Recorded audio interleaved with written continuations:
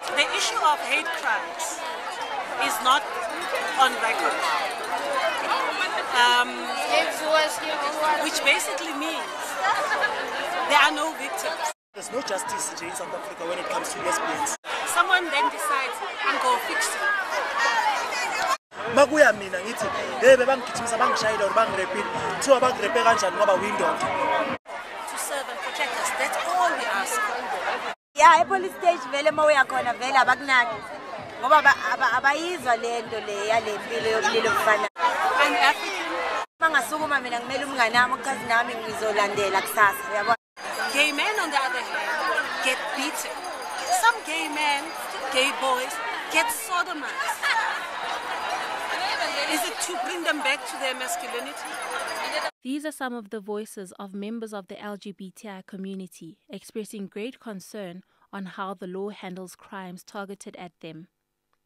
Interviewed at the 23rd Annual Joburg Pride, those in attendance felt the event was no cause for celebration as they mourned abuse and killings happening to homosexuals in the country.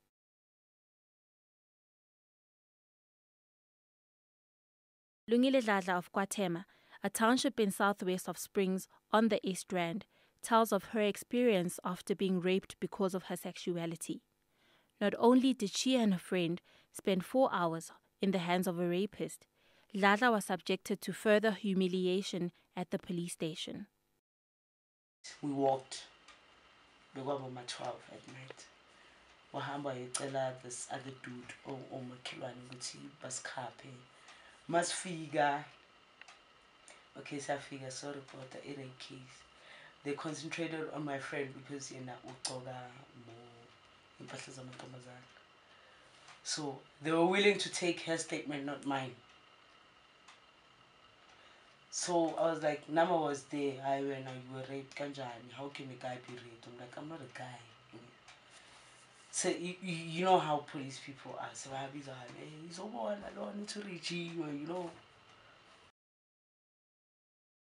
Although Dladla's rapist was finally convicted on 11 counts of rape, the hate element of the crime was not counted in when he was convicted because Dladla's full statement was not read in court.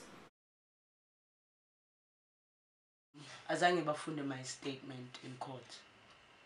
They didn't read it. They just call my name Suguma, Bambuza, this guy, do you know this person? Wavuma. When you raped her, how do you plead guilty? They didn't read my statement. Because my statement says, this guy, he uttered the words Uguti in the Funa Ugunkipa Obukabai today.